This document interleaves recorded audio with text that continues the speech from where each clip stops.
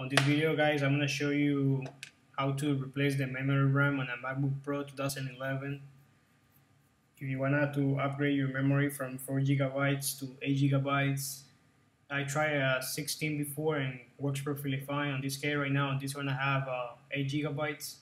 So I'm gonna show you how to replace. It's pretty simple. I will give you the description, the link that I use to get these memories. In this case, I'm using on another MacBook computer. I'm using Corsairs. On this one, I'm using the one from the manufacturer, from uh, the one that Apple provides. So most likely, it's pretty simple to do this. The only thing that you have to do is remove the 3 long screws right here. These screws from here, they are the same. Use 2 of them, and these 4 from here and the one in the corner, they are 5 that looks the same. So make sure that you use a splitter to put your screws, like the big ones, the 2 small ones that you use on this side, and then the 5 of them that are on the other sides. So you could use your nail to lift this thing up and grab it from the other side, so in that way it doesn't drop.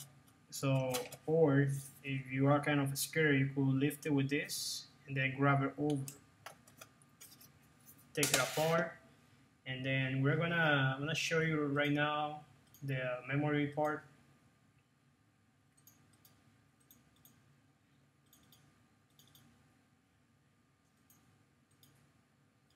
Right there. So you see we have like clips right here, and we have another clip right here. The only thing that you have to do is slide it over. So in this case, we're gonna slide this one over, and the memory RAM come up. That's the first one, and then we have the other one under, the same thing. But in this case, we have to grab the clip that is under, and then the clip that is on top. First the one under, the one on top, and then this is gonna be complete release, and then slide it over.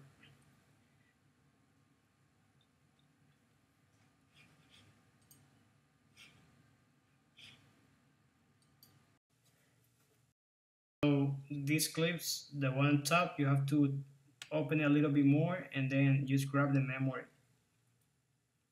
Slide it slowly, and then when you get it, you lift it over. This one are the OEM part that Apple use, the one that has this M logo. I'm gonna show you the brand for that in the description. And once we remove the memory RAM, for example, you have only one slot or 2 slot, one with 2 gigabyte, the one with 2 gigabyte. In this case, these ones are 4 and 4. You could put 8 and 8 too, and will work.